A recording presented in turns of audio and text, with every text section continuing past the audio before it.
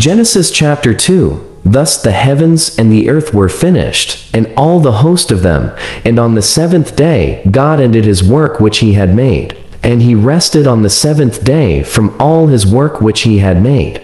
And God blessed the seventh day, and sanctified it, because that in it he had rested from all his work which God created and made. These are the generations of the heavens and of the earth when they were created, in the day that the Lord God made the earth and the heavens, and every plant of the field before it was in the earth, and every herb of the field before it grew. For the Lord God had not caused it to rain upon the earth, and there was not a man to till the ground, but there went up a mist from the earth, and watered the whole face of the ground. And the Lord God formed man of the dust of the ground, and breathed into his nostrils the breath of life, and man became a living soul. And the Lord God planted a garden eastward in Eden, and there he put the man whom he had formed.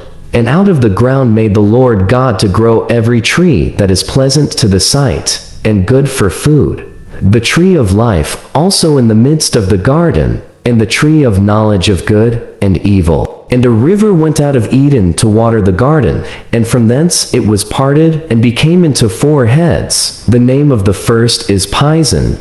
That is it which compasseth the whole land of Havilah, where there is gold, and the gold of that land is good. There is bdellium and the onyx stone. And the name of the second river is Gihon.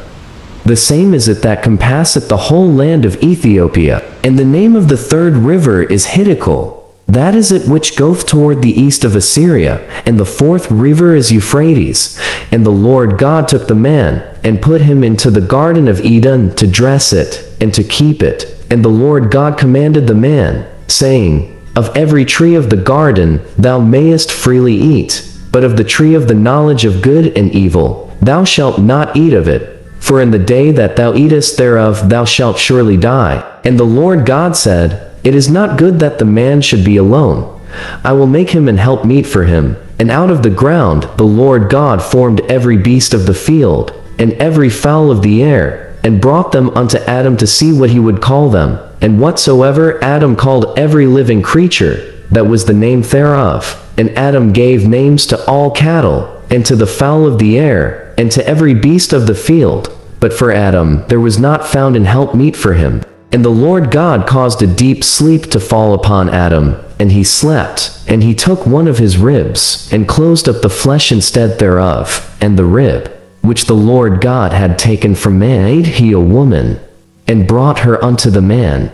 And Adam said, This is now bone of my bones, and flesh of my flesh. She shall be called woman, because she was taken out of man. Therefore shall a man leave his father and his mother, and shall cleave unto his wife, and they shall be one flesh. And they were both naked, the man and his wife, and were not ashamed.